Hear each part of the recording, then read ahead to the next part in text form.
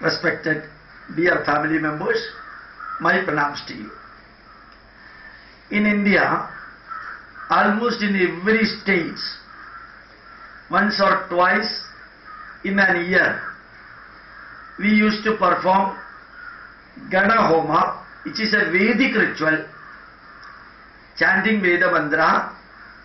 We used to offer the coconut husk, coconut shell and coconuts into the fire while doing the GANA HOMA or Ganapati HOMA, which is ultimately meant for spiritually appeasing Lord Vigneshwara.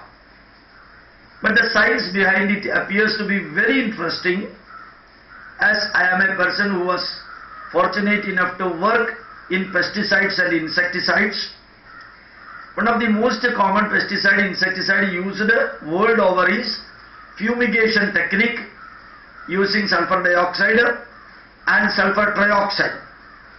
Everyone knows pretty well that coconut husk contains maximum content of sulphur.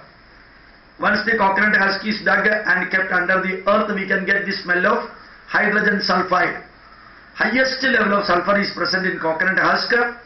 When it is burned, sulphur dioxide and sulphur trioxide are formed, which when spread with the fumes of GANA HOMA, it creates a perfect environment to cleanse the microorganism, particularly pathogenic organisms.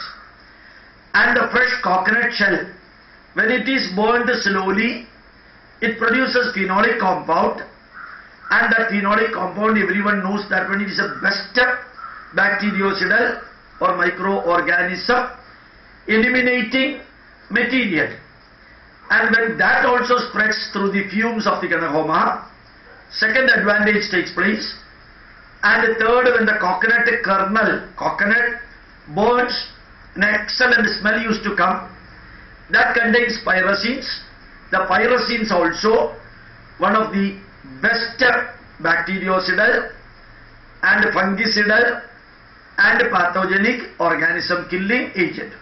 All the three, sulphur dioxide, sulphur trioxide, phenols and the pyrazines, when spread in your home while doing the GANA HOMA, it cleans the environment, air and walls of the house perfectly free from all these microorganisms. Even German scientists has proved that the fumes coming from GANA HOMA is best to eradicate mandari weevils. And this has been proved in Kerala by a group of German scientists. So, other than the spiritual aspect of GANA HOMA or Ganapati HOMA, this purely scientific aspect also should be spread through WhatsApp to all the people of the world, so that they will be utilizing it for their benefit. However, doing a GANA HOMA in the temple may be having its spiritual effect, but in your home such an effect will not be available, because it is done in the temple. Doing in the home gives these scientific benefits. Thank you very much. My pranams to you.